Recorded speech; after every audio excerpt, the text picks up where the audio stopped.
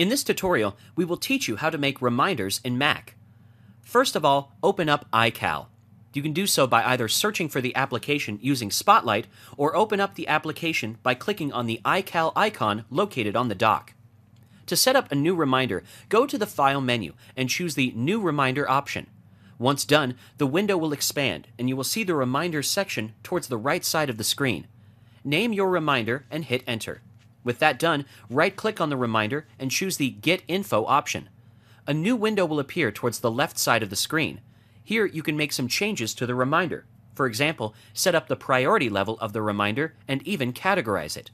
To add a new reminder to the calendar, simply right-click on the Reminders section and choose the New Reminder option. It's that simple.